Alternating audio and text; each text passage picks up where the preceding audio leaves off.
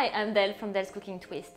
Today I'm going to show you how to bake some French artisan bread with no effort. We are going to bake the no-knead bread recipe, also called miracle bread. Here's how to. Mix all-purpose flour with salt, instant dry yeast. Add the room temperature water and stir well with a rubber spatula or wooden spatula.